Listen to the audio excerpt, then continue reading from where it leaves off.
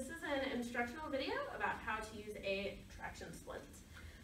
Traction splints are used for patients that have mid-thigh femur fractures. There are several contraindications for a traction splint.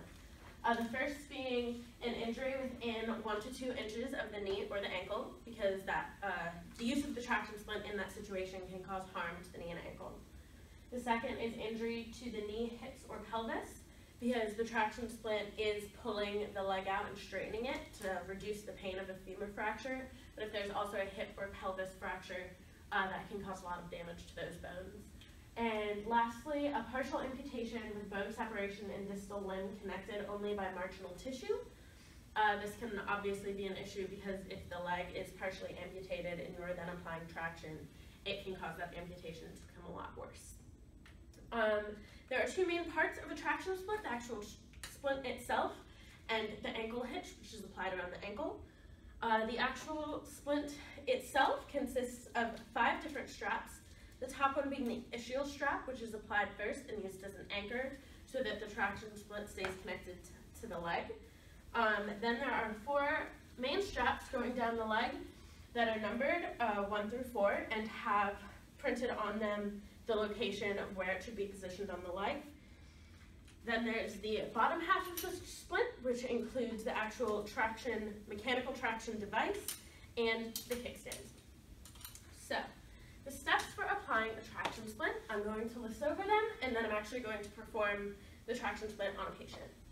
So there are 10 main steps. The first is applying direct and manual stabilization, followed by direct manual traction. You then test for PMS in the injured leg. Fourth, you prepare and adjust the splint length, and you measure that against the non-injured leg. It should extend about 4 to 6 inches past the foot on the non-injured leg. Next, you position the splint under the injured leg, right under the butt. You then apply proximal security device, which is that ischial strap up at the very top of the leg. You then apply the distal securing device, which is, as I said before, this handy ankle hitch. You then apply mechanical traction, which is actually using the traction splint. You position and secure the support straps, which are the 4 other straps that I showed earlier. And lastly, you reevaluate PMS on the injured leg to make sure that there haven't been any changes with the motor or sensory function. We are now going to show you how to actually apply the traction splint to a patient. So this task requires 2 EMTs. So I have my assistant Alina here to help me. The first step of applying the traction splint is to provide direct manual stabilization and then direct manual traction. So the stabilization prevents that femur fracture from getting any worse, and then the traction helps to alleviate some of that pain. The next thing that we are going to do is check PMS, so pulse, motor, and sensory function on the feet, so that we have a baseline of what the patient was like before applying the splint. First, we are going to check pedal pulses on both feet. All right, once you have a pulse, you're going to check for motor function. So ma'am, can you please wiggle your toes for me? All right, and can you please push down on my hands and pull up? And while we're doing this, we're checking to make sure that it's equal between the 2 feet and that they're able to do everything. So then we're going to check sensory function. So ma'am, can you please close your eyes or look away?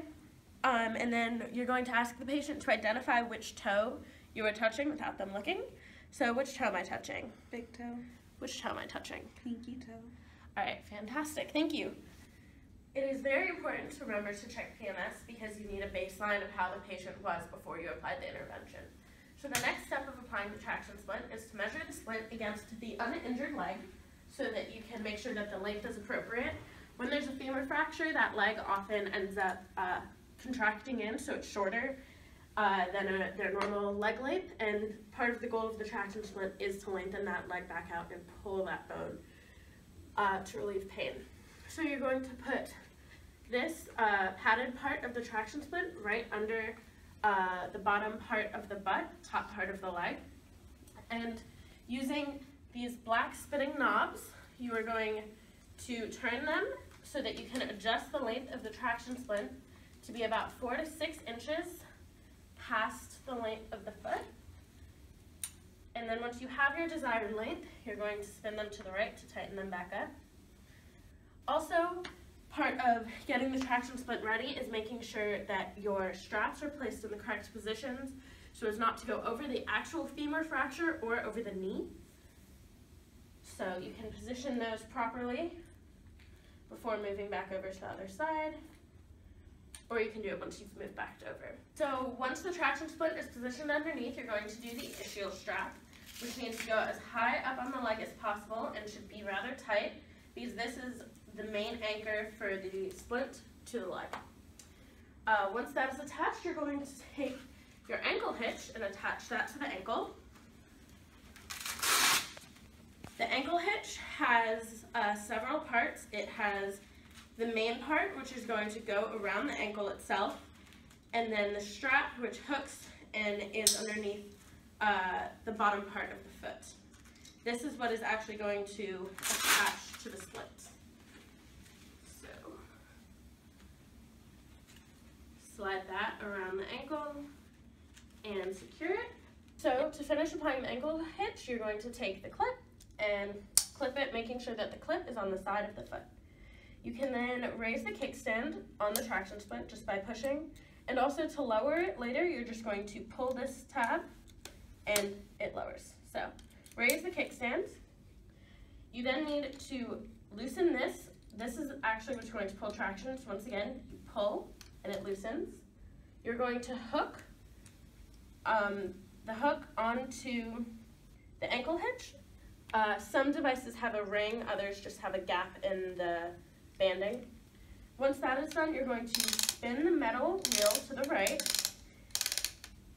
to apply the traction, and you're going to continue applying traction until the patient's two legs are the same length or until the pain is relieved.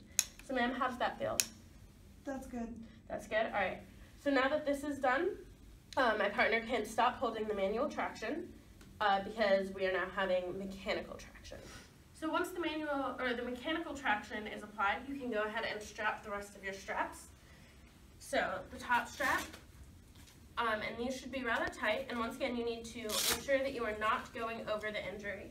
So we're going to say that our injury is about here.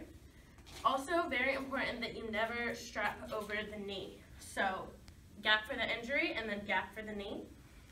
You can then position the other straps. They might have slid around some throughout everything.